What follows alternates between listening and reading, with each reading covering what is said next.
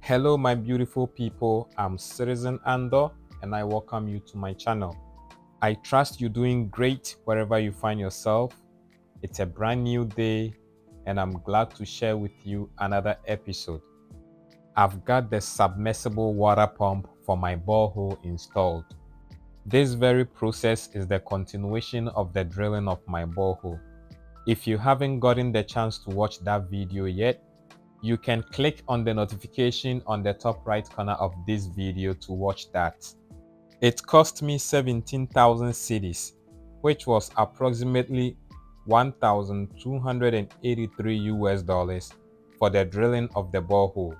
And that amount included the purchasing of the submersible water pump and its installation. It is not advisable to install your water pump right after the borehole has been drilled.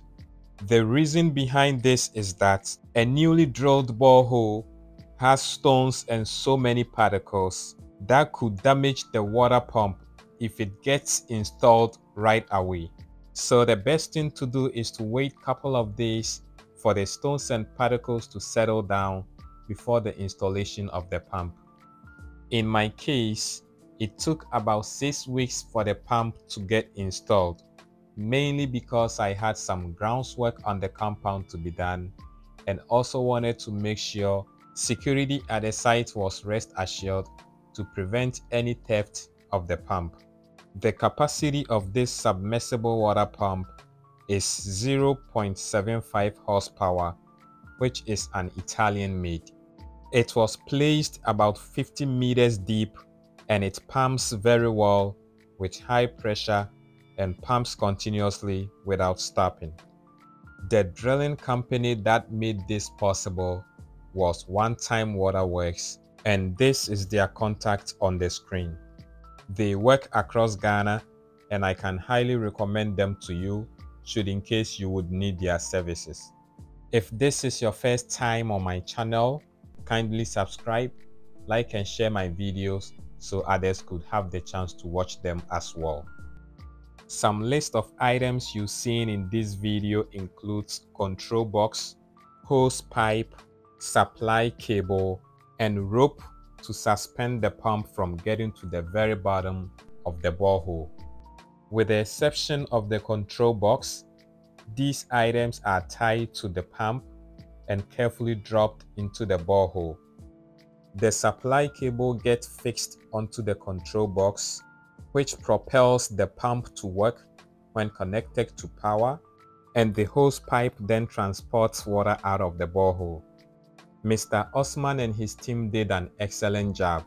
He called me a week after the installation to confirm if everything was perfectly working. We are already using water from the borehole to work on site. My poly tank is already up the rooftop, but we already pumping water into the block tank on the compound since the water doesn't look very clear at this point, so we're trying to get all the dirty water out before we would start pumping into the poly tank. It's advisable to find yourself a water storage to store water from the borehole and refill as and when needed.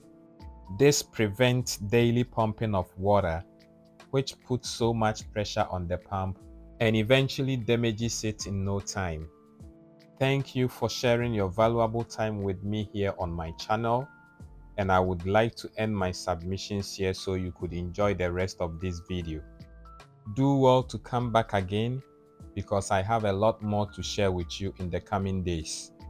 Success is not final. Failure is not fatal. It is the courage to continue that counts. I do hope to see you again in the next episode. But until then, be good, take care of yourself out there. See you later. Hasta la vista.